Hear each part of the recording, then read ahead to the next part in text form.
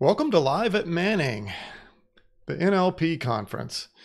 I'm going to talk about bots that make us smarter.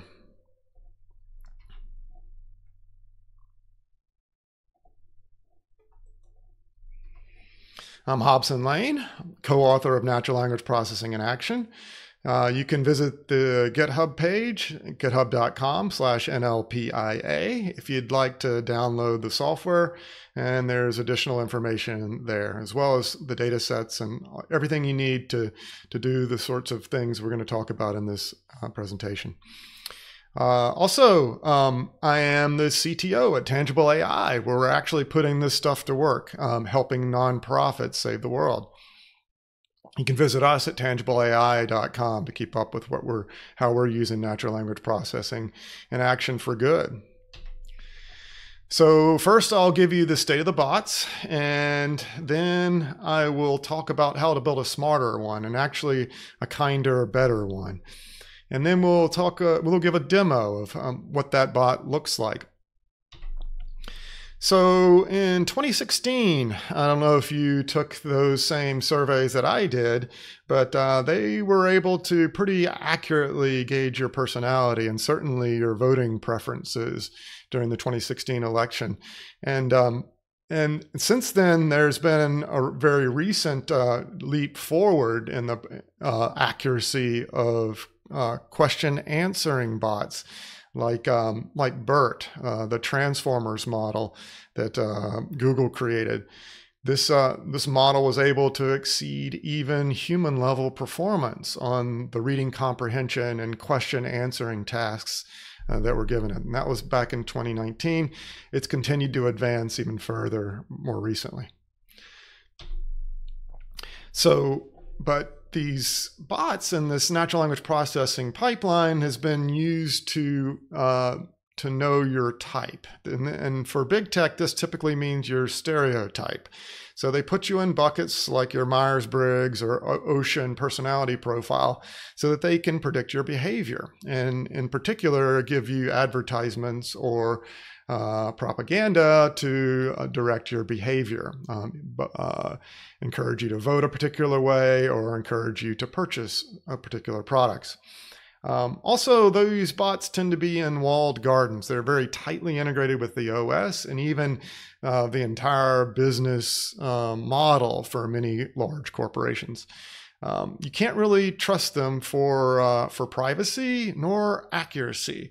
They have regularly been found to have released your data either unintentionally or used your data for nefarious purposes intentionally. So be wary of bots at big tech, as I'm sure you all are.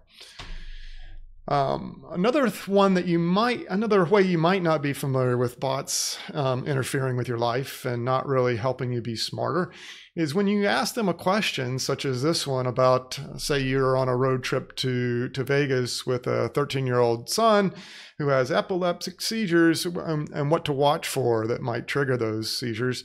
You're going to get back search results that sell you products. You're not going to actually give you the answer to your question, like what those seizures. We'll try to put questions like that into our bot, and we'll see if it can do a little bit better at giving you a direct answer to your question. So that brings us to Query, the bot that knows you. You can teach it and you can trust it. You can upload your own documents, your journal, and everything that you would not trust big tech with because it is entirely under your control. Query is 100% open source. You can spin it up on your local laptop, and it reaches out to resources like Wikipedia or those that you connect it to, such as your own hard drive and any documents that you've stored there. How does it do that? Well, you simply have to put those documents in a database. You can see the arrow at the top bringing in those documents into an Elasticsearch database. That's what we've chosen to put it in. But that's it can be any document store that allows free full text search in a reasonable amount of time. And then you take your input to the bot. That input comes in as typically as a question, like what triggers seizures. And then that will search the database of documents, either the documents you've put into Elasticsearch. We've also uploaded Wikipedia, almost all of Wikipedia articles into our Elasticsearch version of Query. But the version I'm going to show you here will do that dynamically. It will go out in real time to Wikipedia and grab the articles that it thinks are relative to your questions. And then it will provide those documents as what's called context to the BERT question answering model. We fine-tuned it to answer questions based on the squad data set on question answers. Those question answers can then be ranked according to the confidence that BERT has, or in our case, we use Albert, and the confidence it has in those answers that it retrieved from those documents. We can also simultaneously send those questions to other personalities or bots. So we have built into Query bots like Eliza that can help you with any emotional conversation you'd like to have. And this is 1960s technology that can actually help you maintain awareness of your own emotions. And then that can all be combined into a conversation planner, which then chooses the response that most closely matches your intent. Some other use cases where if you had a bot you could trust that was truly looking out for your best interest, you could use it for education, even for kids that you might not otherwise trust big tech with. For instance, my partner at Tangible AI helped Oyoti build chatbots to educate children about how to stay safe online and detect and avoid cyberbullying and unsafe content. More recently, she's built a chatbot for helping women and disadvantaged groups, people in disadvantaged groups, for empower them and gain more confidence in their ability to work within the workplace and in school. It helps you deal with things like imposter syndrome and various saboteurs that can encroach on your daily life if you don't pay attention to and aren't educated by this chatbot and these cognitive distortions that can distort your perspective on yourself and the world. So let's get into Query, the more general purpose chatbot that we've built. It can answer questions like, what are the symptoms of COVID-19? We asked this question back in February, before COVID-19 was really well understood. And yet it was answering this question with pretty interesting answers. We'll get better answers out of Wikipedia and the reading comprehension sort of exercise that BERT does when we do the demo shortly. What are the symptoms of coronavirus? Again, not really good information available back in February, but as we've improved Query and improved and Wikipedia articles have become more accurate, the answers to those questions have become more accurate. And likewise, if you're a mother and you're worried about transmitting the coronavirus to your baby, you get this sort of answer back from Query. At least you would have back in February. We'll try all of these again and see how she does with the more recent versions of Wikipedia, as well as our updated, faster version of the Query algorithm in BERT. So that's it. Let's move on to the demonstration and see how it does in real time here. So let's ask it some those easy questions first. So what are the symptoms of coronavirus? We'll capitalize it correctly first, and you'll see that it takes a few seconds. It's going out to Wikipedia or checking to make sure that it's already retrieved an article for this coronavirus. Then it takes a few seconds also for BERT to read it. But it says that the main symptom of coronavirus is is fever. Let's ask it a different way. The symptoms of COVID-19.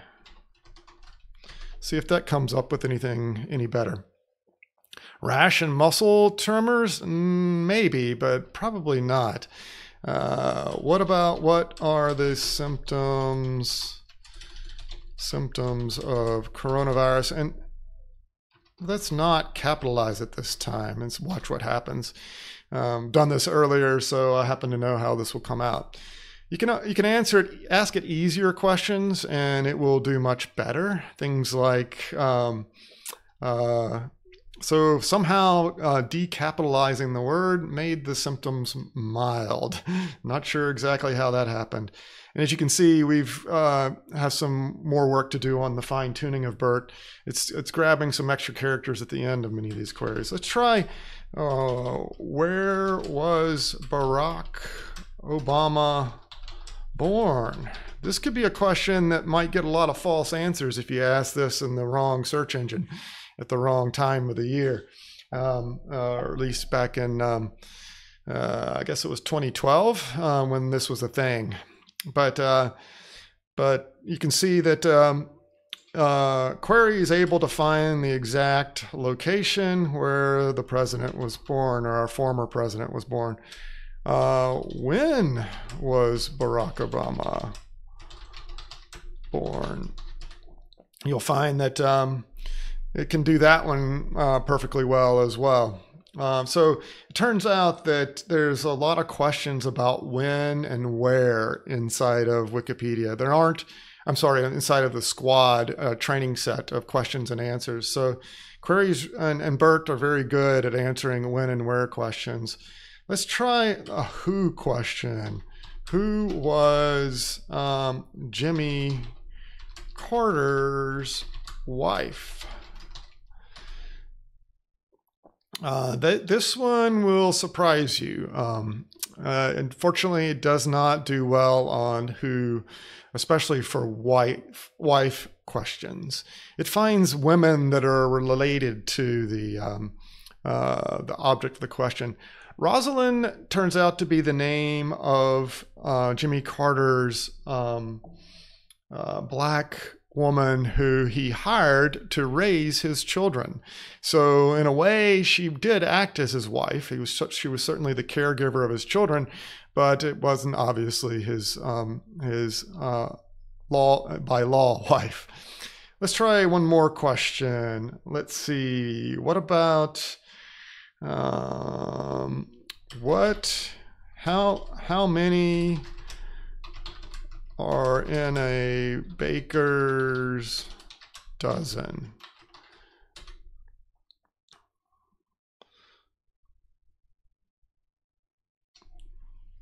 Oh, 13 units. Wow. It didn't say before it. I asked it a different way and it said 13 precisely.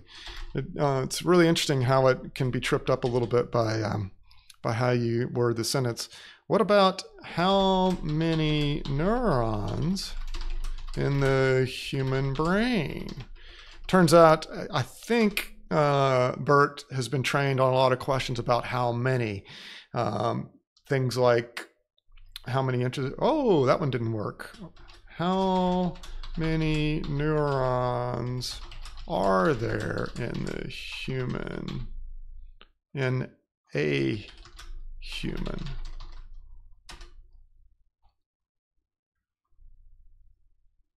See if that works out any better. I was answering that earlier before I made some fixes in preparation for this lightning talk. Looks like we're out of time though, so we'll call it a night. Ooh, wow, that was way off this time. Looks like I made some. How many galaxies in the universe? That'll be the last one. Hopefully she'll do a little better before I sign off. We'll ask 2 trillion. We'll have to check that one on Wikipedia. Thank you for your time, and I look forward to talking to you at the conference. Have a wonderful night.